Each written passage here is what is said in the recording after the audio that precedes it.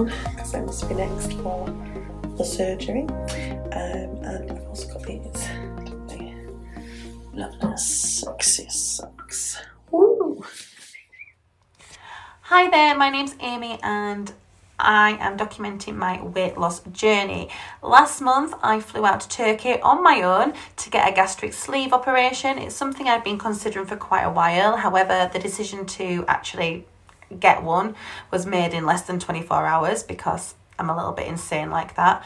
But I had looked into it all, I had researched it all. It wasn't just a spur of the moment decision. It was just booking the flights and thinking, if I don't do it now, I'm never going to do it. So it was like a little bit of a last minute thing in that sense.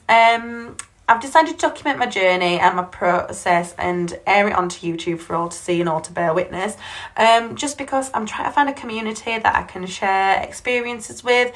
I don't know if anyone else is considering going through this surgery or not, but if they are, you know, I'm happy to answer any questions. But I'm not going to sit here and recommend it for anybody because I'm only a month and a half in to my own journey, and I feel like the proof isn't in the pudding until, you know, further on down the line. So please bear that in mind when you're watching these videos. But any questions about my experiences so far, I'm more than happy to answer.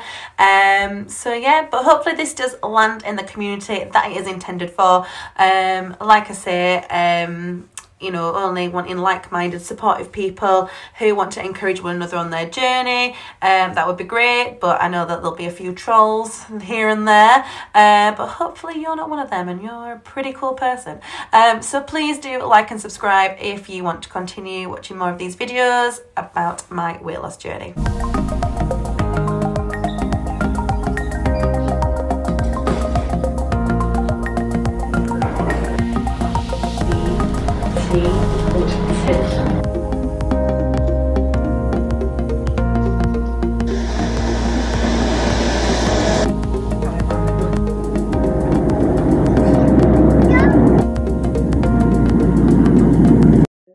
Hospital and on there. So I'm documenting this just to kind of go through like a little log, I suppose, on recovery and processes and where I've been from start to finish. I haven't told many people, not really. I kind of just disappeared in the night and thought, actually, I'm going to cause a lot of panic. So I did end up telling my mum that I was off for surgery. Told a close friend as well, just so I did have somebody that knew where I was and what I was doing. But yeah, I mean, I've spoken about it quite a bit, so I don't think it's going to come to a massive shock with anybody because they know that it's something that's been on my mind for a while. But I do think it's something that I've just had to keep secret for now, at least, until maybe I've lost a significant amount of weight, and then I feel like I might be more comfortable opening up about the whole procedure, etc. It's not that I'm ashamed of doing it because I feel like if you need help with something, get help with something. But what I don't want is for people's comments and negativity or you know, well, why can't you do this because of this, and just all of the comments basically. I didn't really want to deal with people's comments on the whole procedure from whilst I'm in the recovery process and just try to get my head around a completely new lifestyle. It's just one less thing to think about. I just thought, let's keep it stum for a bit, but eventually, you know, when the proof is in the pudding, not that there'll be much pudding anymore. Got picked up at the airport by a lovely gent. The transfer over here from the hospital was very, very posh. Met two of the ladies who are also going through the same procedure, and they have they've been lovely to me as well. One lady's doing it solo, one has brought her husband with her as well, so a partner. And yes, we're all rested now for procedure day today. So yesterday they just took some blood samples, lots of prodding and poking.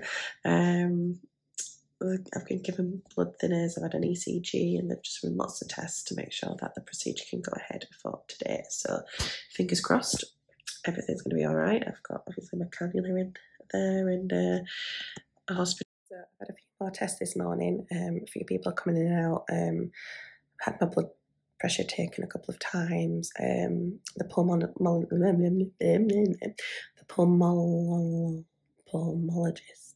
pulmonologist and the cardiologist have come and done all their bits. I've met the surgeon, who's checked like my height and things and talk about my goal weight. So yeah, that should be amazing. Because I'm currently, well, the last time I weighed was 20 stone, 7 pounds, and they said that my goal weight would be 12 stone. So that would be fantastic. Something I've only ever like dreamed of. And I've met the dietitian as well. She's come in really lovely, and she has just taken my measurements and spoken to me about BMI. And just reassured me ready for the surgery today and the recovery process, and just spoken loosely about the diet plan going forward. So exciting times. So I've been given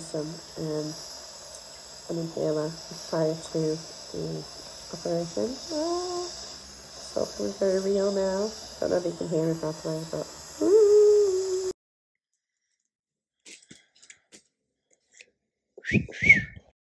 I have just donned my gown because I must be next for the surgery, and I've also got these lovely sexy socks. Woo!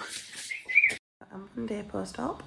Did my leak test this morning, and I'm assuming everything was a-okay, because I've now been given some very delicious apple juice to drink. So yeah, just sipping this slowly, and got some paperwork to read through about post-op surgery and what I can and can't eat and drink for the next few months or so, whilst my body adjusts to my new stomach.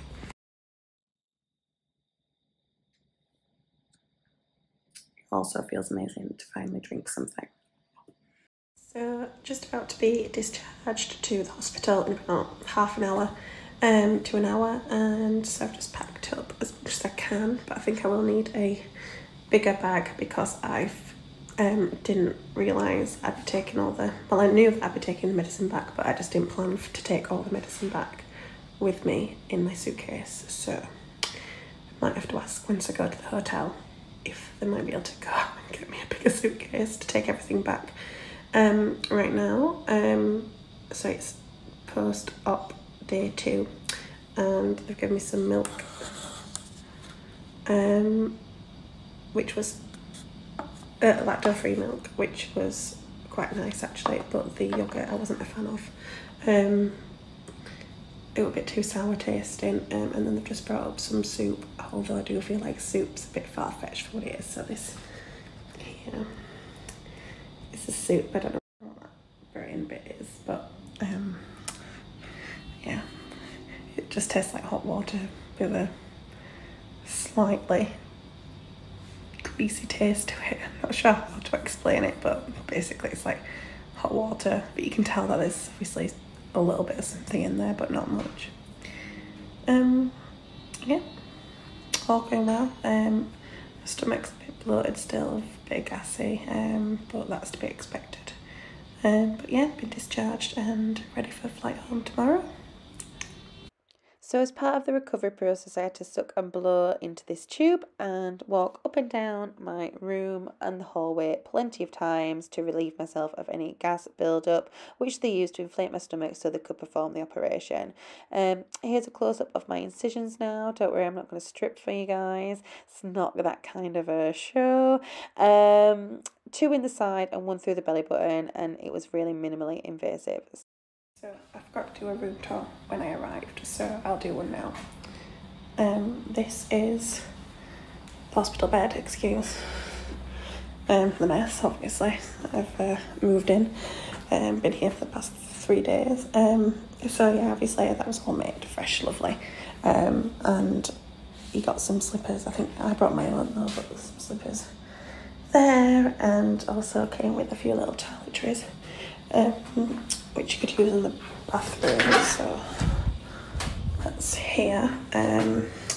So yeah, this is the bathroom, really clean. And I did use the shower on the first night before Rob, but it did, because it's more of a wet room, as you can see, I did actually end up flooding outside, but that was to be expected, and they cleaned it up straight away, so oops.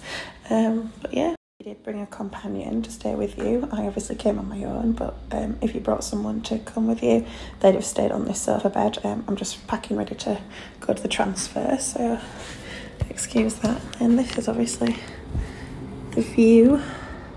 And it is December, but there's still blue skies and palm trees, so it's really deceiving. But yeah, obviously there's the hospital next door is quite a large building. So I am just waiting to have my teeth whitened now. I thought, why the hell not? When in Turkey, might as well get the full works done, right? So can't wait to have these cleaned and sorted because they are minging. So yes, I'm gonna look like a whole new person going back. It's really nice clinic. It's been offered some water in these snazzy glasses.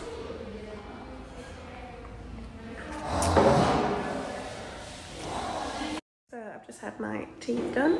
As you can see, they look amazing now and are very white. The white bit here will go as well. But yes, very happy. Blinding people now.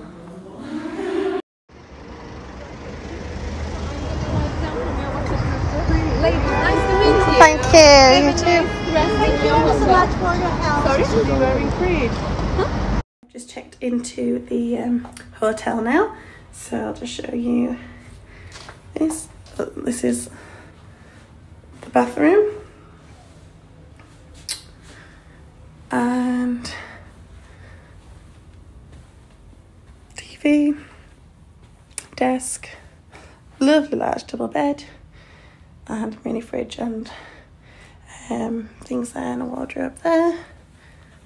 Don't know what the view's like. Let's have a look. Oh wow. Turkish flag up there, look. Train station. So, just an update. Checked into the hotel. My flight's tomorrow morning. Finally on my own now, which is a bit daunting, not gonna lie. Not knowing that there's somebody there at the end of a buzzer to come and help you with any pain relief or if anything goes wrong. I've got all my medication to take home and I have to start taking that myself tonight, including actually injecting myself, which I'm not so keen on. But I can't stop looking at my new teeth as well. Hey girl. Hey girl. So yeah, but oh my gosh, this bed's amazing. It's massive. Just gonna starfish tonight. Yeah, so I'm looking forward to getting home, but it's gonna be a long flight back because it's 2 planes. I've got to take blood thinner, which obviously will avoid clotting on the journey. Oh, she blinding. Oh my gosh, this is so much better than what the way I had. Loads of, well, tar on the bottom. It just was minging. So yes, I'm very happy. Oh, I can't stop smiling at myself. Girl, oh, you're blinding with your teeth. I've just had a shower. It's been my first one post-surgery. I had one before the night of surgery, and then I felt like a scruff for the past few days, washing with baby wipes, because I've just been, although I have had waterproof dressings on, I've just been a bit nervous about getting things a bit damp. But the shower in the hotel was just like too luxurious to not go, and I just thought I can't get on the plane tomorrow feeling grubby, because the plane's just going to make me feel grubby. So braved the shower. Luckily I had like a loose head, so I could shower myself without putting too much pressure around my tummy area, although it did have one of those lovely like overhead showers, which I was a bit good that I didn't dare use, but yeah, so I'm just going to dry myself off now, read up about my medication, get out what I need to get out, and then I'm going to have to try and pack and repack because I'm still struggling to fit everything into the suitcases. That I am struggling to fit everything that I brought with me into the suitcases before I set off, but now I've got all the medication to take back with me, so I didn't really think that one through very well before I set off. So yeah, I'm gonna have to try and do some Tetris do a bit of Tetris in the suitcase, and hopefully everything will work out. Hey guys, so it's 5 AM in Turkey, and I'm just tidying up the room now, packing everything up, ready to go back. My flight's at 12, but the transfer to the airport's at 8:30, so just finishing a few bits. I can never really sleep properly when I know that I've got to be on a flight, because I just know that I'd end up sleeping in and missing something, so it's kind of like anxiously waking up in the morning. Just going to have a look at the view outside because the lights look amazing, so I'll show you.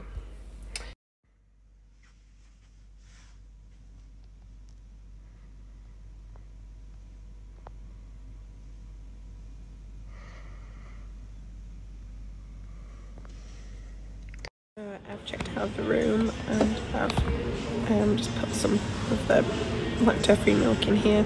I didn't bother making up a shake, just because I'd probably have to throw it away and it'd be a waste by the time I get to the airport, just because I'm drinking quite slowly. What I did do though was for breakfast bar behind me. Obviously it's like a bit of a kick in the teeth. Lots of delicious things out on display, but obviously can't eat anything. But I did have some yoghurt watered down with some room temperature water, and that was quite nice. Yeah, so just waiting for my transfer now to go to the airport.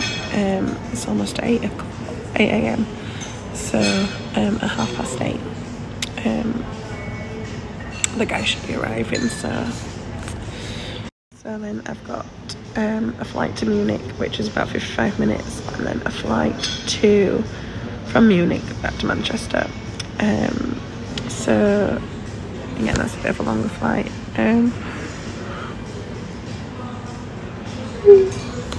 Yeah, sadly there are no direct flights to the north, but Claire, who came earlier, she managed to get a direct flight because she's from the south, so yeah, lucky bugger.